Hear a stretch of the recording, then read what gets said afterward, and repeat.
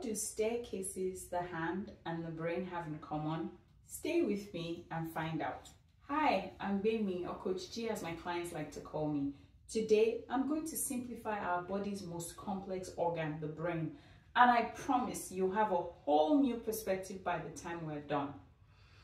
For something that controls just about everything we do, the brain is a body part we don't know enough about, which is limiting our understanding of ourselves and others and potentially affecting our relationships.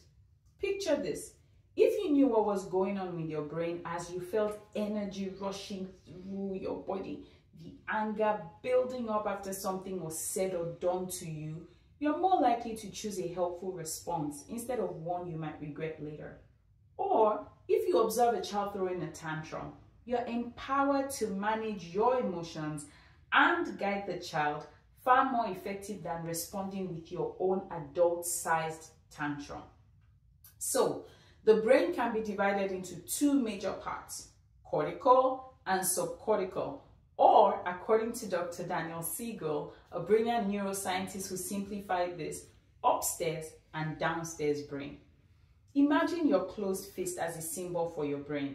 Now picture it divided into two levels, cortical, which is the upstairs, which is made up of the cerebral cortex and its various parts, and then subcortical, downstairs, also called the reptilian or lizard brain, made up of the brain stem, the limbic region, and the amygdala.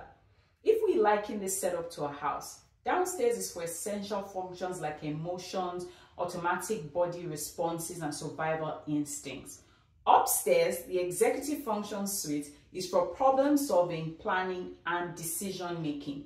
This part, unlike the downstairs brain, keeps developing until our late 20s and is continually under construction with parts unfinished, like a house with ongoing renovations, a missing roof, debris lying around. Sounds chaotic. Yeah, a lot of our internal systems can be like that. But simplifying it so you can know what's really going on and know how to handle things differently for better outcomes is why I do what I do. So welcome to a less chaotic existence.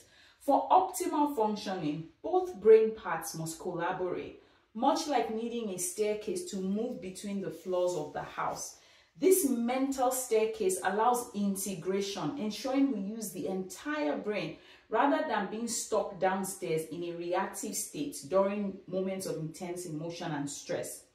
A strong staircase enables our upstairs brain to oversee downstairs brain actions, calming intense emotions and impulsive reaction. Using our whole brain means we're aware of the cues from downstairs and we use the upstairs brain for decision making. If you found yourself regretting impulsive behavior, you're losing control over your emotions or blaming others for your actions, perhaps it's time to learn emotional regulation. In part 2, I'll talk some more about the staircase and how to strengthen it.